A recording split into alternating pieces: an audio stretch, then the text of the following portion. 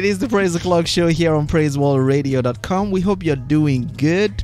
When we radio blog, we touch on any and everything, and I'm sure Toyosi has one or two things to share with us. Good morning. How are you doing? I'm fine. I'm doing great. Okay, so radio blog. On Friday, Nessa and Mrs. Olufunke were having a conversation about the old Baba Joshua story, and it's like everywhere on social media now. That's what it's trending, and then people have different opinions to it and all that. So, rolling off on that. Okay, so something has been in my mind for a while, and it's this issue of child domestic violence. So I stumbled on a post from an acquaintance about a month ago. So she stays in Kogi State, and she was sharing an experience that is this small boy that comes around to sell locust beans to them every afternoon. Like, everybody knows the boy. They said he's very good at, all these children that they'll tell you, buy now. You tell them you still have one at home, they'll tell you. So they didn't see the boy for a while, almost 2 weeks. Nobody saw the boy. So she was wondering that what is going on.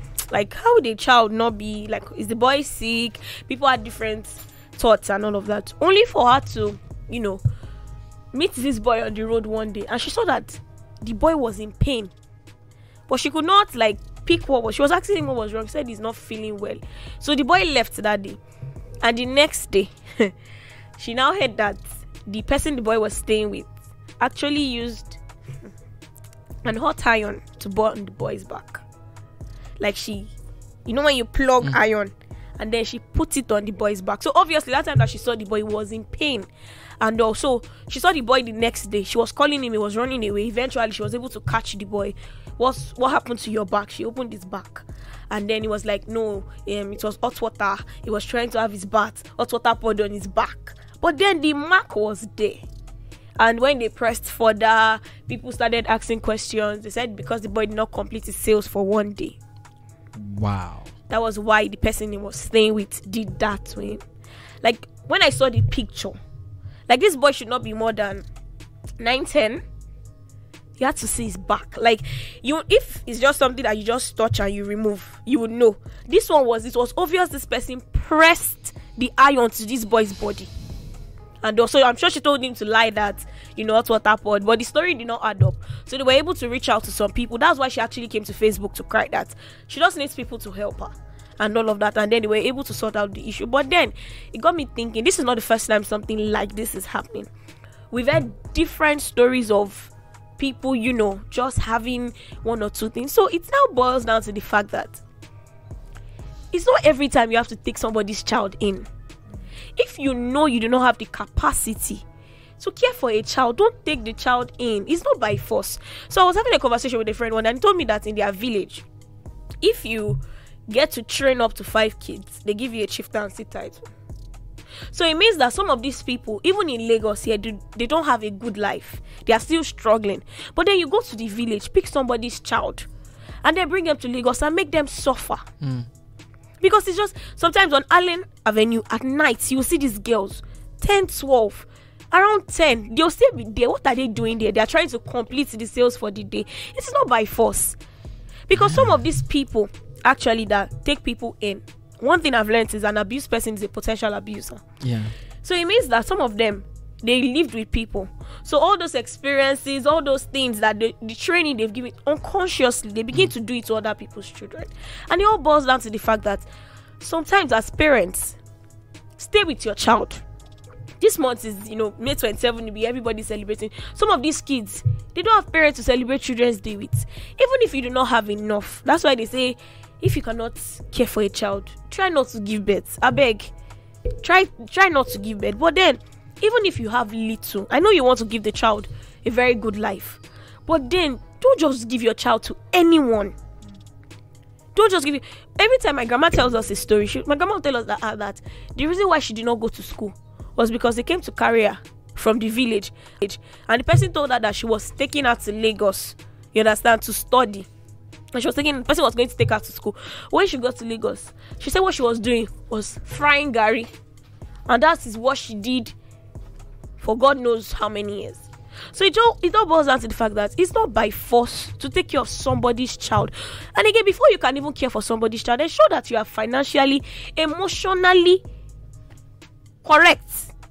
Let me just put it that way, because It's true now. because you just see every time on social media you're saying they did this to one child, they did this to another child. Please, parents, try to take care of your child. Let your children stay with you. It might not be easy, but I just feel nobody can take care of you like your parents. Of course, there are some parents are even nonchalant and all of that.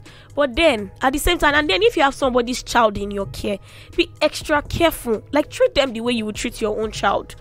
And all of that. Because it's just because when I saw the picture, I could not cry. Because I was like, what is going on? You have to see the boy's back. Because he did not complete sales. And for example, some of these children, their parents will actually think that they are studying. Maybe the boy is in one school or the other, but then the boy is there, and because he did not complete sales for one day, you plugged iron and put it on his back.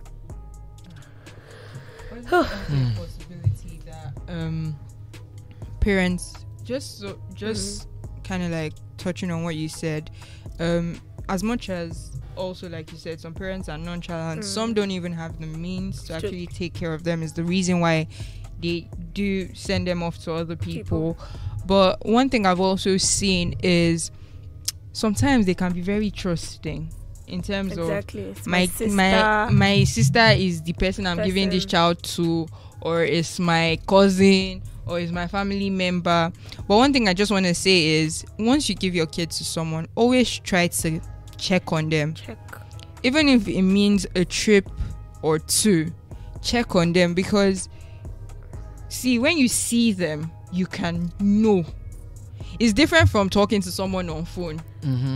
I can be talking to you on phone and not be my 100 self, but when you see me, you know. So I just feel like that also would probably help in some situations. You know, just seeing your kid maybe every now and again, you can gauge the situation and you can tell if they are fine where they are. Because as much as they know that they are suffering at home, they will rather tell you, "Mommy, I want to go." And be very conscious when your kids start telling you that, especially if they are staying with someone. Rather let them suffer with you than for them to be when I went for an outreach recently, sometime in April, and one of the girls that got the opportunity to counsel was telling me that she has not spoken to her mom for 3 years. And she said the reason is the person that picked her and her siblings from her mom is currently sick. I think she has a terminal disease or something. So she doesn't want them to communicate with their mom, because if they tell their mom, so what she did is, where she was living, she moved away from there. She did not let the mother know that they've moved. So they are staying somewhere in Ogun State. The children, their mom she doesn't know where they are. She blocked the mother. The mother is, I'm sure she's obviously trying to reach her kids, but then she cannot find them. Wow. For 3 years. So it all boils down to responsibility and love for human beings. Like I always say this thing when we talk about issues like this, it all boils down to love. You know, not because you're a man, or because you're a woman, or because you're older, or because you're younger, or because you're white, or because you're black. Just love for a human being. Love for fellow human beings. Anyway, thank you so much Toyosi for blogging about that. Time it is.